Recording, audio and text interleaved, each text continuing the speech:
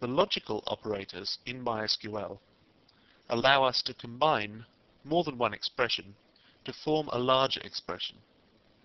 And these larger combined expressions still produce the Boolean values that we've been looking at with the comparison operators. The difference is that whereas before we could only compare one simple expression, we can now put two or more together to form much more complex statements.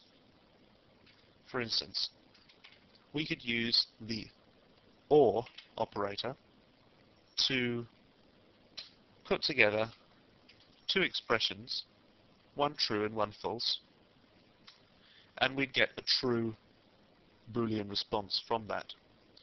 What the OR operator does is it returns true if either of the expressions that are being evaluated on either side of the OR operator is true.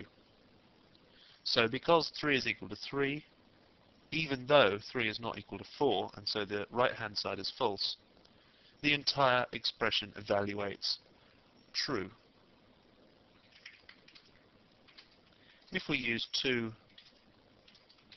true expressions, it would evaluate true as well. However, if we use two false expressions, then the entire more complex expression evaluates false, or 0. We can write the OR operator in more than one way. We can spell it out with the letters OR, or we can use the two vertical lines that I'm showing here, and these are located on the / key, which on my keyboard is just above the Enter key. It may be in a completely different place on your keyboard depending on what part of the world you're from, or rather what part of the world your keyboard is from. I believe mine is a standard American keyboard. This symbol, two vertical slashes, is exactly equivalent to the OR logical operator spelt out in letters. And in fact, we refer to both of these as the same thing. Both of these are the OR operator. They are functionally identical. There's another operator, another logical operator that we should be aware of, and it works in quite a similar way. We put one expression here, then the logical operator, and then another expression after it. This is the AND logical operator. And this works differently because it requires both expressions to be true in order to generate Boolean true from the larger combined expression. So in this case, this statement evaluates to false. However, if we put two true statements, one either side of the AND operator, then we get a true Boolean response.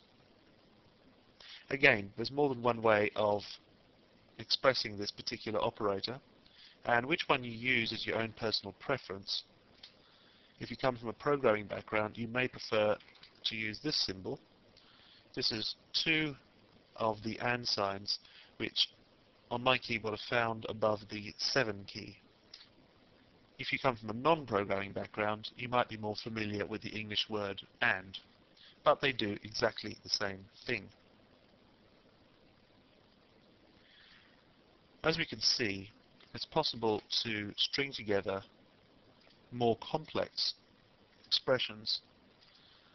We could combine here arithmetic operators with comparison and logical operators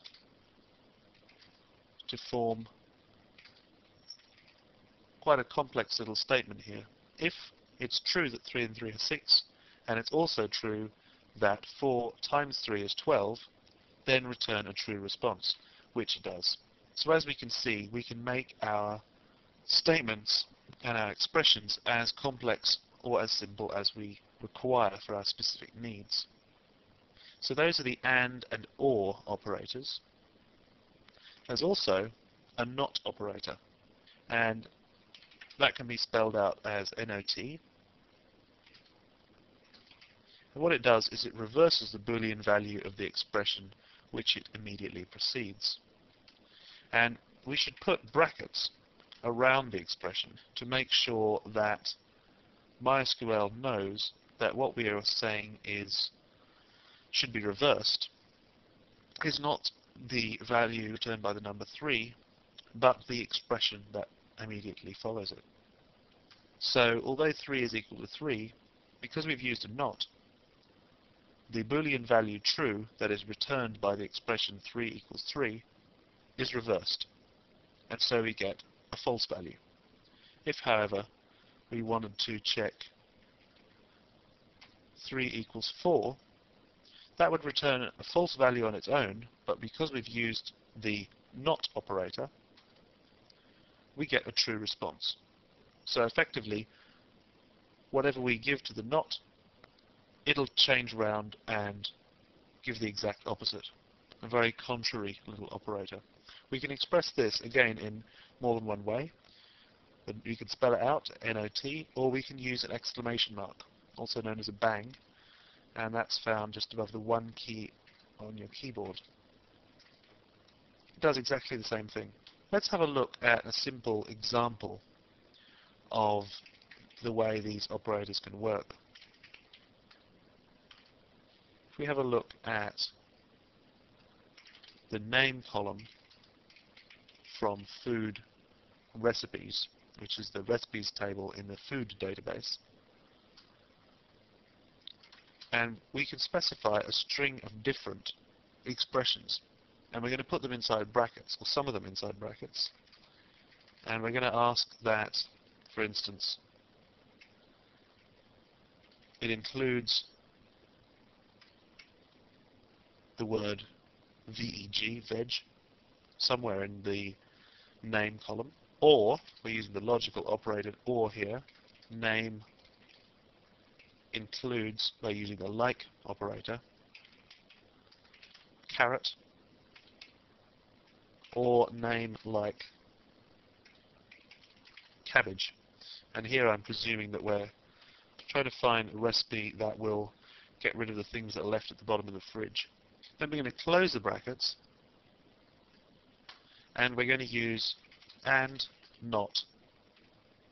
Now in English we would say but not, but in SQL we're going to use the word and because it fulfills the same function. Name like coconut.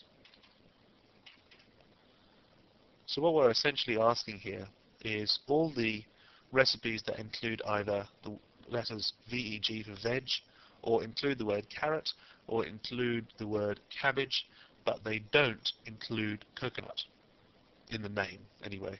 If the coconut was sneaked in within the ingredients, then this wouldn't catch all the recipes with coconut, but at least we're cutting down on the kind of recipes that we're going to get back by using the name as a criteria.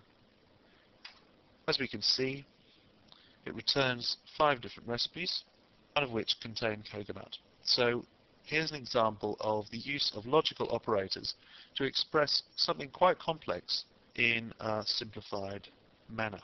There is another way we could have expressed that particular example, and that is use regular expressions, and we could have achieved the same thing quite a bit more concisely. We're going to look at that in another movie in this chapter.